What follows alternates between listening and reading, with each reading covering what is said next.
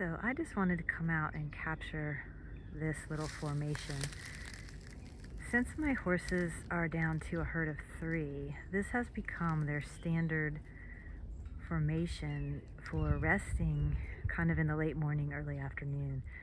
So we've got Rayleigh on the left there at the front of the trailer, and then you have Puck and Tempo together behind the tree in this tight little corner at the back of the pasture on the other side of their little loafing area here.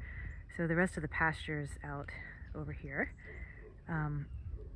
and they just go back to this corner, but it's always this exact formation with Rayleigh kind of out by the front of the trailer and Puck and Tempo always with Puck closest to me and Tempo behind her.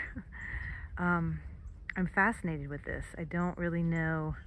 None of them ever lie down when they're in this formation, but they will spend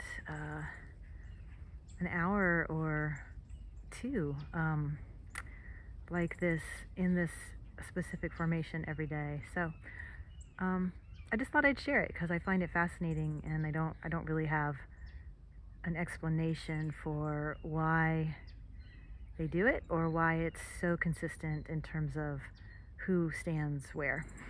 So anyway, Rayleigh, the one off to the left, is a gelding. The other 2 are mares, and they are mother-daughter, just in case that adds any insight for anyone who might be checking this out. Thanks. Bye.